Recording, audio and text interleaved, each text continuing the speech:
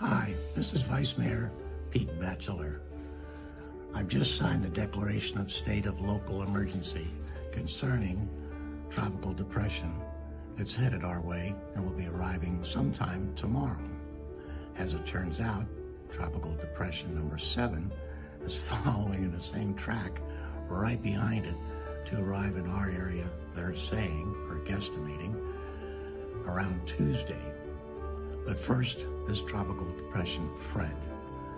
We want you to be very careful out there. We're expecting somewhere between 4 and 6 inches of rain. The storm is going a little bit further west from Key West, and hopefully that'll be good news for us, even though we're still on the dirty side.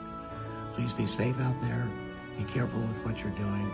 But if you have to travel on the road, remember to keep your following distances longer than normal. Have a safe weekend.